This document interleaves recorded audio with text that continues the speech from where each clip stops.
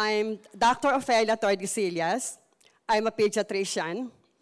I graduated from the UST College of Medicine in 1974, had my board exams in 1975, had my internship and pediatric residency training program at UPPGH, and in 1978, I started my private medical practice. So go figure it out. I've been in practice for the past 40 years. And I am already actually semi-retired. So deciding to join Atomy has not been easy for me. Atomy, as well as its products, as far as I was concerned, were totally unheard of. And as a doctor responsible for promoting the best of health for my patients, I need to be extra careful at all times. My patients count on me, and so I really cannot afford to commit mistakes. And in medical practice, everything is all about evidence-based medicine, meaning when we make the choice as to which treatment and appropriate and correct and effective should be given to a patient, we have to make a choice of medicines backed up by a strong body of evidence. So these are my apprehensions when I first struggling through the decision of whether to join Atomy or not. It was my sister based in New York who really invited me to join this, and she really did try to convince me. I was in New York then, and I had the chance to attend one of their center meetings. They have their Skyland Center there, and as fate would have it, eventually, when I had the opportunity to have my own center also, I named it Golden Horizon. Maybe I took the cue from the Skyland Center. So my sister really tried to convince me and shared with me the wealth of remarkable experiences and benefits she got from using the products. So going back home or coming back home, I tasked myself to really educate me about Atomy. I watched videos, I reviewed relevant materials, and soon enough, I tried the products to validate the testimony. And it was a pleasant surprise, as my personal experience was really beyond amazing. Yeah, really beyond amazing.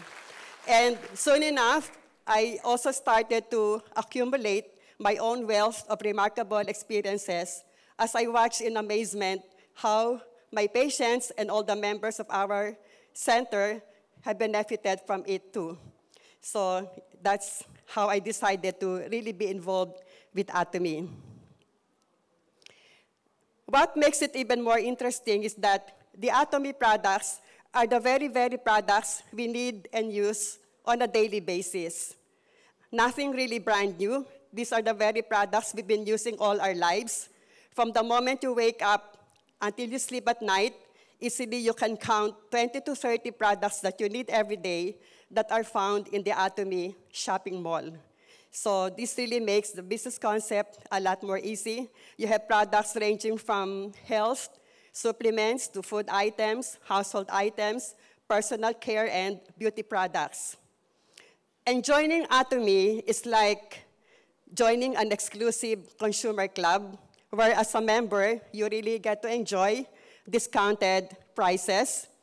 And right now, the shopping mall is not really that expansive yet, but I guess patience is the name of the game. And soon enough, we will be having more and more products, and it's gonna make the game even more exciting. The business concept of Atomy is really quite unique and sets it apart from other companies. They have what they call as the mastige, which is a word coined from two words, mass and prestige. All Atomy products have to first pass the prestige test because our own CEO is really very exacting and demanding when it comes to quality. He really has to have the assurances that all the products are of really the highest possible quality.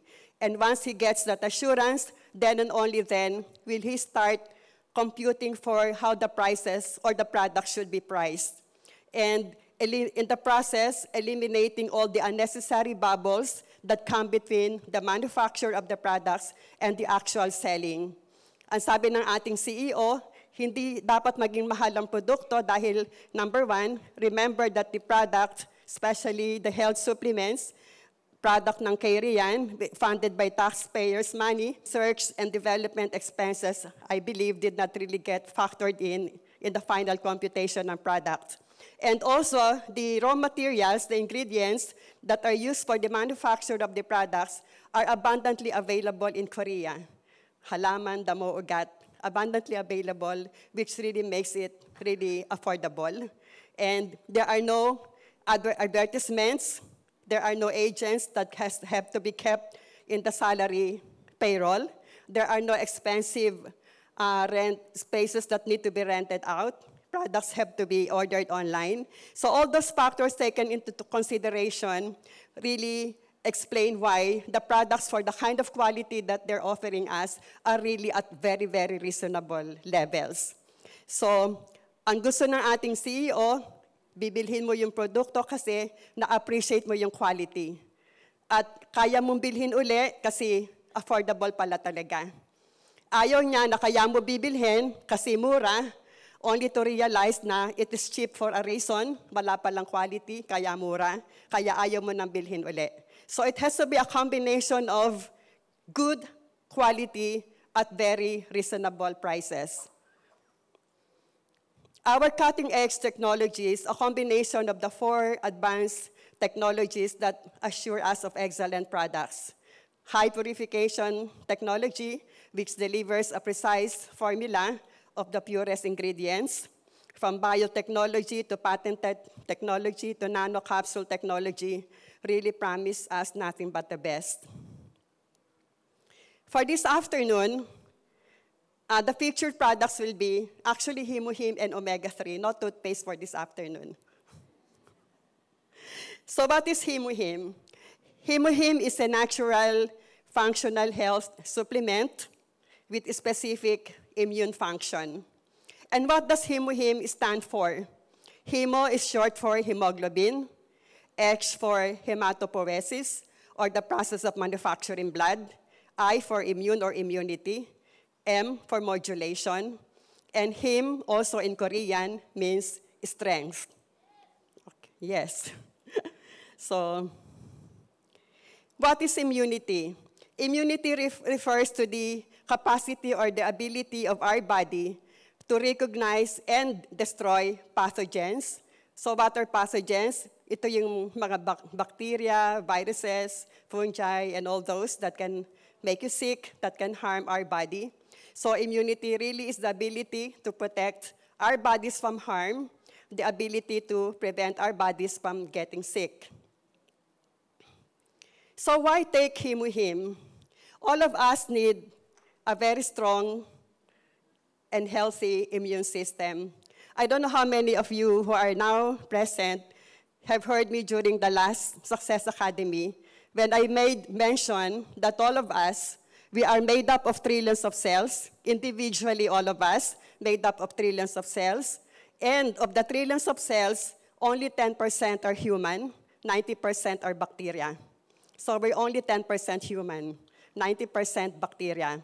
And at any given time, there is that symbiotic relationship between the good and the bad. Meron silang ecosystem. But there has to be that balance of 80% good, 20% lang dapat ang bad. Ganon. So you can just imagine how our immune system is put to task. Kasi from within lang, ang dami na niyang kalaban eh. Ang dami ng bacteria. So yung pang nasa labas, mas lalong abundant ang bacteria. So yung ating immune system really works non-stop. So we really have to support our system, our immune system, for it to be healthy. So what can harm our immune system? Environmental pollutants, like the exhaust fumes coming from all those thousands of vehicles around us, ultraviolet rays, alcohol, smoking, eating too much protein, eating too much sugar, fatty foods, pesticides in your fruits and vegetables, stress also. So collectively, or if I may add, anything with preservatives, instant food. Lahat ng yan, collectively, we call them the free radicals. And if the free radicals are left unchecked, they will lead to oxidative stress or damage of our body. At pag nagkaroon tayo ng oxidative stress, yan ang nagiging sanhi ng premature aging, premature degeneration of our body, not only from the outside but also from within. Alzheimer's, heart disease, cancer, those are just examples. So siguro kayo din, madalas maririnig nyo, bakit ang bata pa noon may rayuma na? Bakit ang bata pa inatake na sa puso? Bakit ang bata pa na-diagnose na may diabetes, ganon? So, courtesy of oxidative stress, courtesy of a very unhealthy lifestyle, and stress is really the #1 cause of cancer nowadays. So, you really have to be careful. So, how can Hemohim help us? Hemohim can really help promote the recovery of our body against oxidative stress. If oxidative stress can lead to premature aging, bata pa, may wrinkles na, may rayuma na. Therefore, Hemohim can slow down the aging process. Yes. It can slow down the degenerative changes that may occur in your body.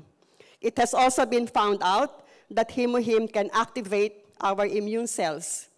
Immune cells, the like of your white blood cells, lymphocytes, the natural killer cells, the cytokines, which all play a significant role also, not just in fighting infections, but is also in fighting cancer. So, yun ang kahalagahan. And hematopoiesis, as I mentioned earlier, this is the process of manufacturing blood.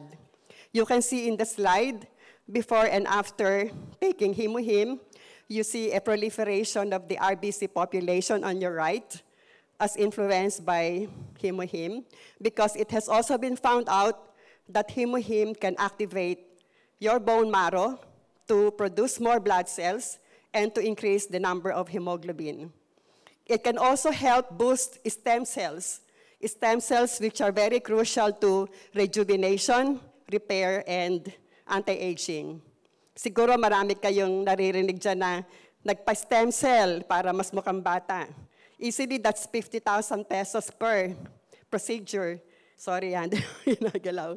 So anyway, you don't have to go through that process. You don't have to spend the 50,000 pesos. Hemohim will be enough. to boost those stem cells, to rejuvenate you. And then white blood cells. White blood cells are the cells of our immune system. They are very, very important because they are at the front line of our battle against infections. When our body gets assaulted by microorganisms, bacteria man yan, or viruses, the WBCs are really at the front line. Para siyang si Pac-Man that eats everything and anything that gets in the way until they explode at maging pus. Diba? Kaya nga pag minsan pagpa-urinalysis ka, WBC or pus cells, mga ganon. So, a patient with low white blood cell count is at great risk of acquiring infections. In the same manner, a cancer patient undergoing chemotherapy, the oncologist really makes sure to monitor the WBC. Because in chemo, you not only kill the cancer cells, but also, including the WBC. And once the white blood cell count really goes down, plunges down, the oncologist is forced to stop the chemo, or else he'll be literally killing the patient. So, as shown in this slide, you compare Hemohim with all the other immunoenhancers, and you see Hemohim, how really superior it is compared to the other immunoenhancers. Let me share with you the story of my patient. He's 12 years old. He came to me with his mom, of course. Ang complaints, more than a year nang recurrent ang kanyang nose bleeding, and konting magsalita, may shortness of breath. That was April 24, 2017. I requested for a blood count. The reason why meron siyang shortness of breath, kasi anemic talaga siya. Look at his hemoglobin. It's only 9.2. Normal should be at 14 and up. The hematocrit, which is also the same as your hemoglobin, 28 yung kanyang hematocrit as against a normal of 42 and up. The WBC was dangerously low, and that's what really scared me. It was only at 3,400. Normal should be 5,000 to 10,000. The platelet count explains the more than a year recurrent nose bleeding. It's nandun siya sa low normal. The bracket should be 150 to 450. He was only at 164. Kaya siya nagno-nose bleeding. So I was tempted to refer him to the hematologist right then and there. But then I said, I would like to challenge Hemohim and see if it will work for you. Anyway, you've been through this for more than a year. What's another 2 weeks of trying to observe and monitor? So I placed him on Hemohim, 2 sachets a day, with instructions to come back after 2 weeks. But he came back more than a month, barely more than a month. And when he came back, 3 weeks na siyang walang nose bleeding, at kahit anong takbo niya, hindi siya hinihingal. And looking closely at his repeat blood count, May 29, the hemoglobin from 9 rose up to 13.9. And I said earlier, the normal is 14. So it's really at 14 na rin, ganon. The hematocrit from 28 rose to 42. The RBC count, well, it was not indicated earlier, but the WBC from 3.4 rose up to 7,900. And the platelet count, unbelievable, 370. The reason why hindi na siya nagbi-bleed, ganon. When I interviewed the mother and son, most recently when JP came over to our center, they invited the mom and dad. That was the only time I realized, sabi nung mom, actually, doktora, 12 days after pa lang, pina-repeat CBC ko na. 12 days after pa lang ng Hemohim, talagang lahat daw tumaas na. Sabi ko, ba't hindi mo pinakita sa akin yon? But nevertheless, it really underscores the point na it's not hemoglobin, Hemohim. It's not Hemohim for nothing. Di ba sabi ko nga kanina, it can help increase the number of hemoglobin. So you can see very clearly in this example, also the WBC and even the platelets. So that has spared that child from too much physical and financial ordeal had I referred him outright to a hematologist. Nothing wrong with doing that, but I'm just so happy that right now, meron na akong ibang option. Kasi before I was introduced to this, wala akong option eh. It would have been easily dismissing the patient, sige, sulat, padala kita sa hematologist. Ngayon, ang dami ko ng options, and it's really making me a lot more fulfilled in my medical practice. Really. So that was the comparison side by side.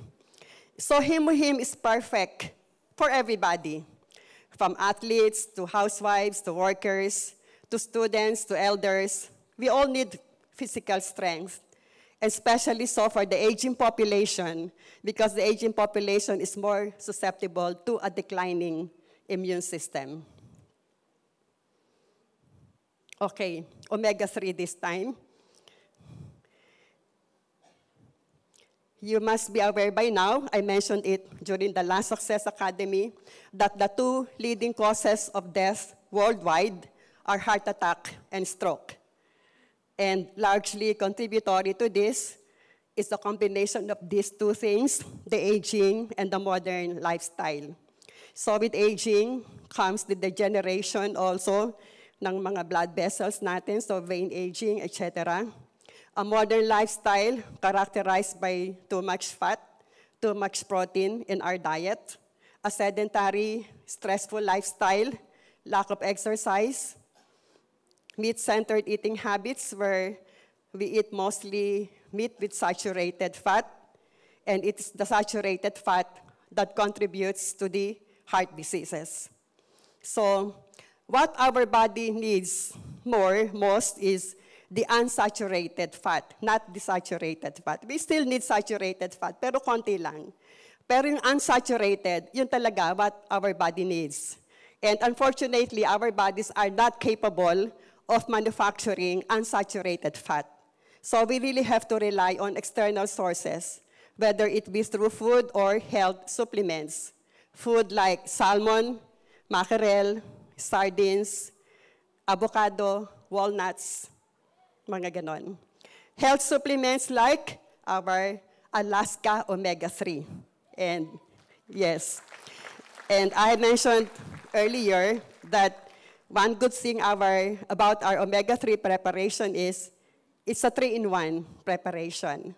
You have already your Omega-3, you have your vitamin E, and you have your turmeric, all in one. And most recently, there was this patient who came to my clinic. I mentioned earlier that I'm a pediatrician.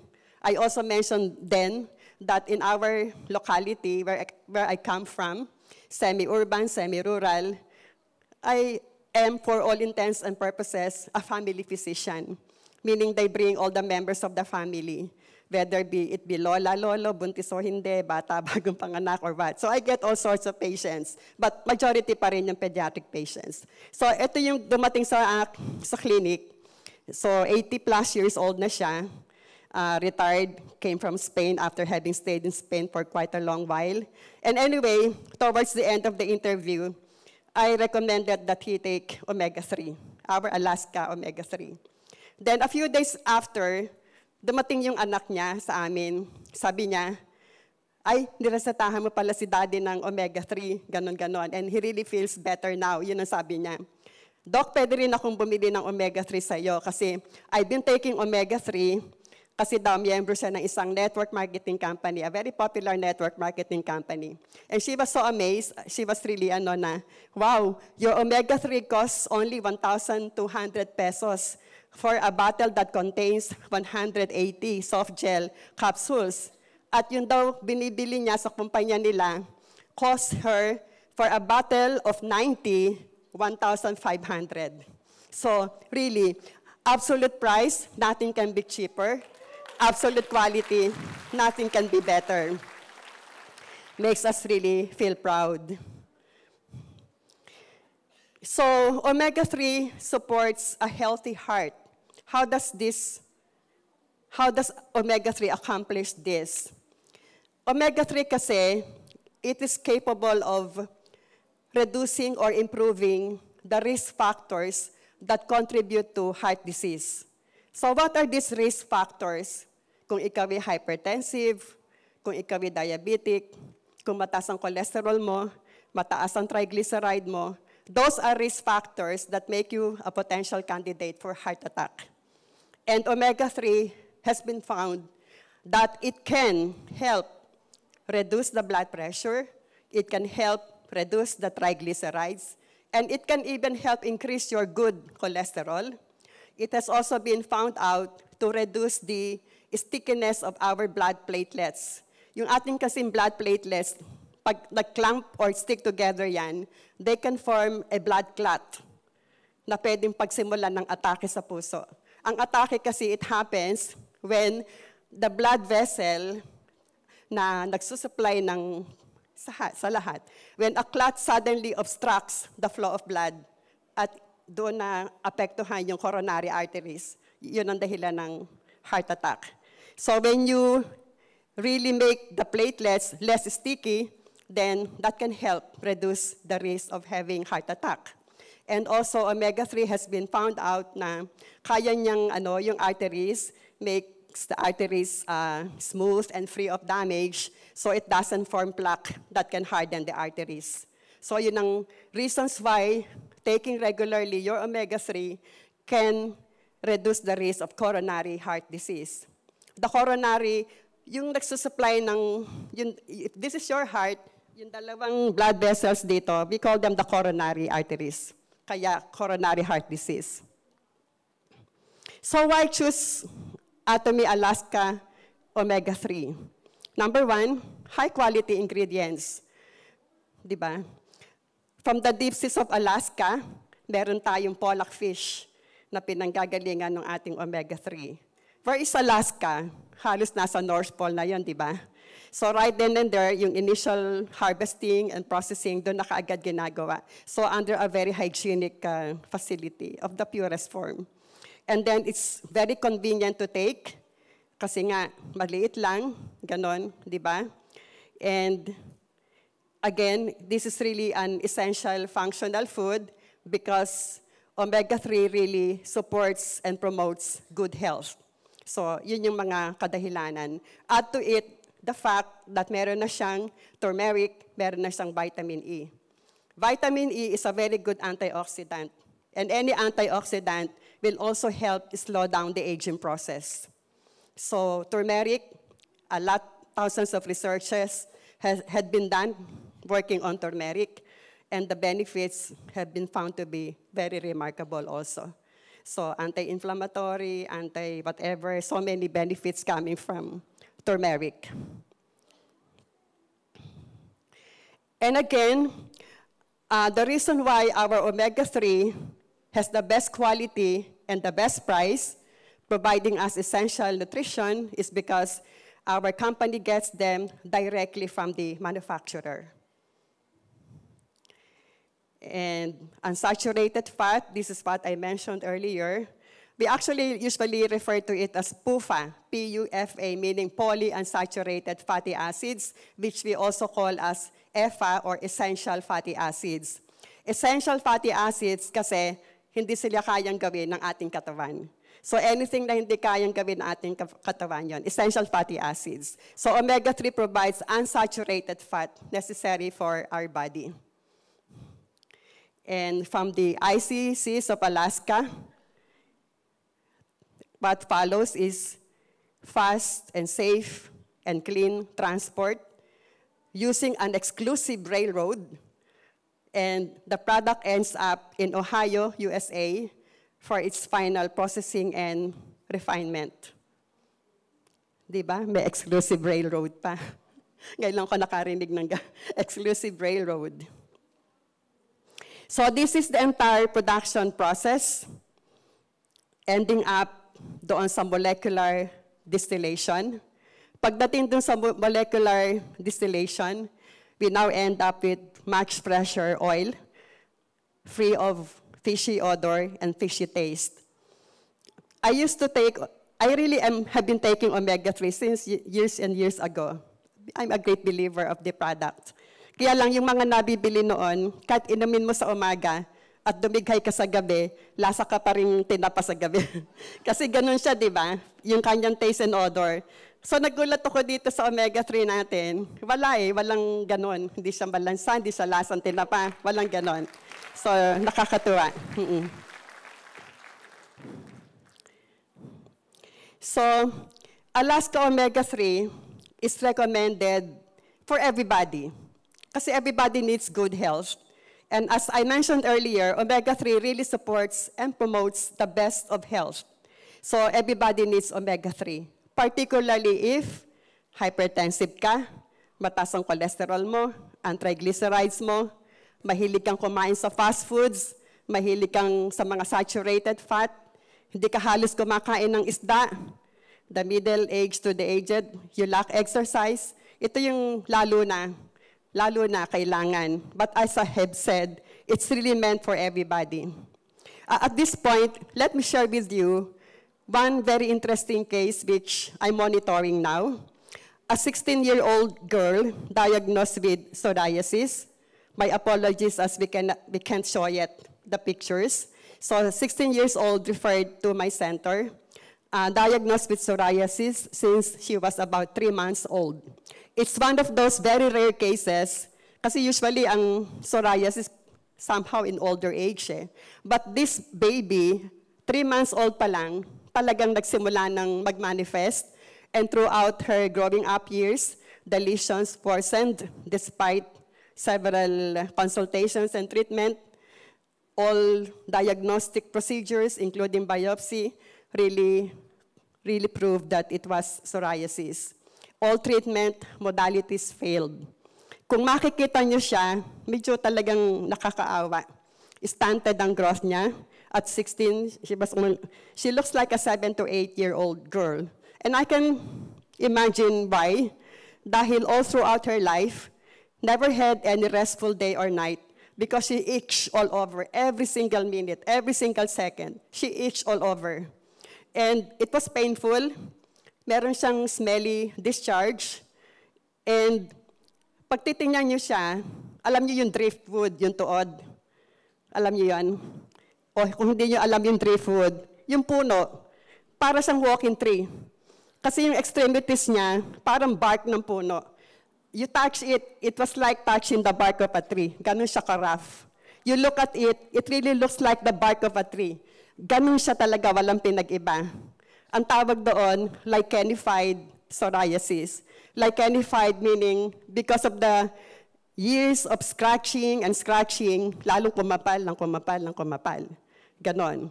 So when she was referred to me, sabi ko, sige, kasi lahat naman ng treatment nagawa, wala. And naniniwala ako sa Hemohim. Kasi ano ba yung psoriasis? Psoriasis is an autoimmune disease. So what is an autoimmune disease? It is when your immune cells mistake your healthy cells for foreign cells, and they start to attack your own healthy cells, resulting into inflammation. In the case of psoriasis, ang abnormality doon is abnormally excessive production of skin cells. Yung normal na turnover ng skin cells na mga 28 days, pag may psoriasis in 3 to 5 days. Excessively producing skin cells. Kaya yung makikita mo yung lesions nila, makapal, scaly, hindi siya magandang tingnan talaga. So sabi ko, this has something to do with immune dysfunction. So again, I would like to challenge Hemohim, being the product that it is supposed to modulate. Di ba, Hemohim?